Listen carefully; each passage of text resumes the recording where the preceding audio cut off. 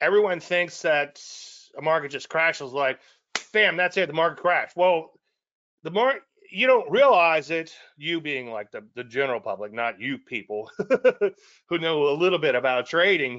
This is 2002, okay? We made all-time highs back here, actually 2000. And it was 3 weeks, and we did have a sell signal after 3 weeks. Now, you could argue, well, Dave, that's a whipsaw filter and a whipsaw signal, meaning that it got you out and then it got you back in. You are correct. But what's interesting is this was kind of like a shot across the bow, like, well, hang on a second. And notice that we never did make a new high, even though you had a signal to get back in. And then your second signal was 29 weeks later. So that's 6 months later, you get the second signal. Okay. So that's a long time. And again, when you're in a bear market, it feels like it just happens overnight. It doesn't happen overnight, believe it or not. And here's what's kind of a shocking thing, and it's hard to wrap your head around. I learned it from Greg Morris.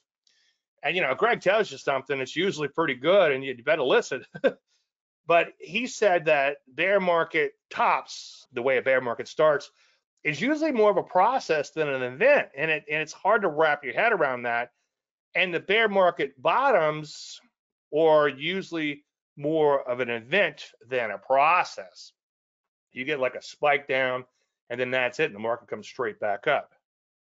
So anyway, once again, you can see this market went sideways for a long, long, long time. These are months and months and months and months and months.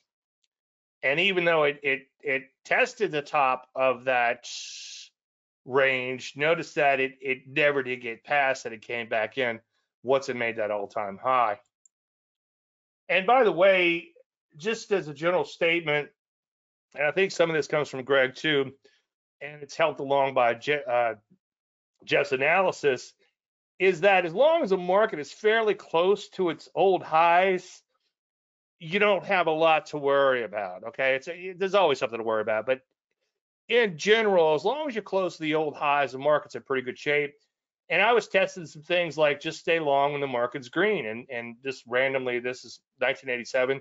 But looking at this chart, I knew this slide was coming up, but I didn't know you had such great trends. But notice that in the green zone, this market did really, really well. In the red zone, the pink zone, or whatever, it starts to kind of meander. Then you're back at the green zone, and then of course you're back at the pink zone up here, and then the market crashed. Now, this crash did feel like it was overnight. I guess in one case it was, but notice that it made new highs, and it took 8 weeks before you had a sell signal TFM system, and then we had the crash on the following Monday. So this happened fairly quickly, but it was at least 8 or 9 weeks before the market actually crashed from the high. And if you're working off a daily chart, as I'll show you a couple in a minute here, then you can see that you do have time, especially if you're more of a trader type paying attention to what's going on. Now, we had all-time highs going into the pandemic. And then in this case, it was only 2 weeks before we had the sell signal for the TFM 10% system. And then you're like, okay, well, that's not enough time. Well, you did have a third week before the market began to sell off in general. Now, if you take a look at the bow ties, and what's kind of cool is that TFM 10% system, which is the weekly system, actually triggered right before the bow tie triggered. So a longer term system triggered first.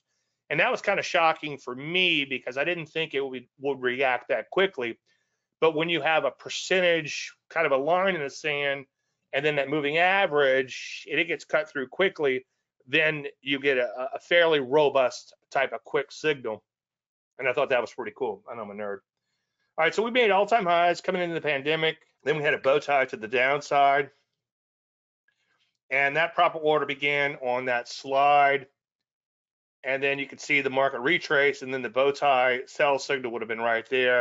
It took a little bit longer to trigger than the TFM 10% system, which is kind of cool. But as a general statement, your daily signals will give you more of a heads up. So if you go back to the pandemic once again, we made all-time highs, and then we had lots and lots and lots of Landry light before the market really began to tank. So you did have some warning. You did know that the market was in trouble. And when you're seeing a breakdown like this, especially if you're getting a weekly signal, right?